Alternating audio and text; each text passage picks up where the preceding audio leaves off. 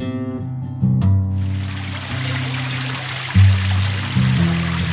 we're really working with the whole idea of a seamless relationship between guest and host. So when people arrive, the intention of our bath attendant is to anticipate every wish before it's ever voiced. And it's a very profound experience of hospitality that we bring to the table for our guests. So this is the enzyme bath, the cedar enzyme bath. This is the signature treatment here at Osmosis. This is what the whole business is built around. And of course we're very excited to be celebrating our 25-year anniversary of introducing this totally unique form of heat therapy to the United States. What you have here is a mixture of the most fragrant cedar in the world and other wood species, along with rice bran and the enzyme catalyst. And this heats naturally to a delicious temperature.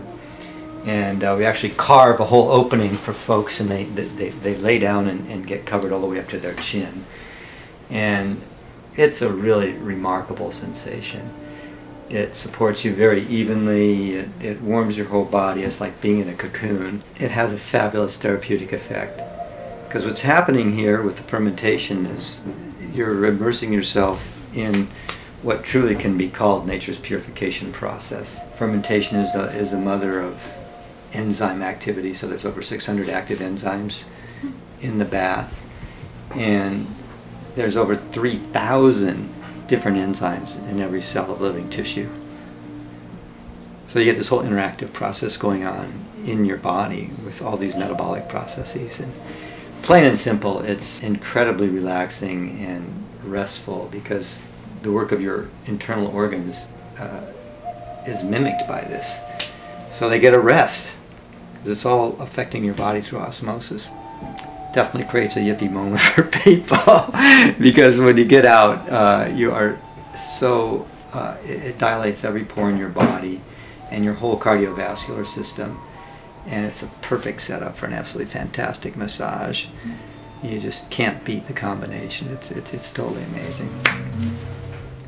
Very, very fortunately, we found this property in the old township of Freestone, which had the commercial zoning grandfathered in this largely rural agriculture and residential area. So we were able to put our footprint down in a quiet, nice place, which is what we wanted to do.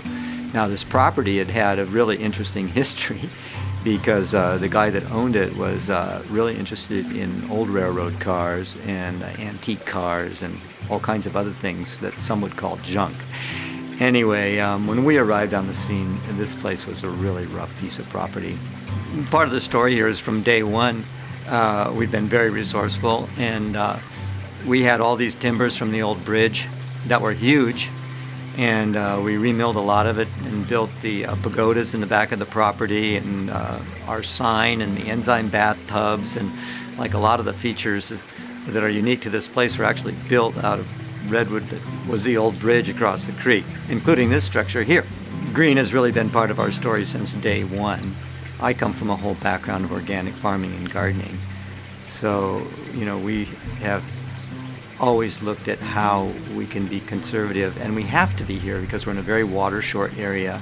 So, you know, we want to have an experience for people when they come to a green spa like ours, that they can really understand it is possible to live with a different footprint, to live with a different consumption pattern, to live with a different attitude about what constitutes a good life, and that it does not have to include waste.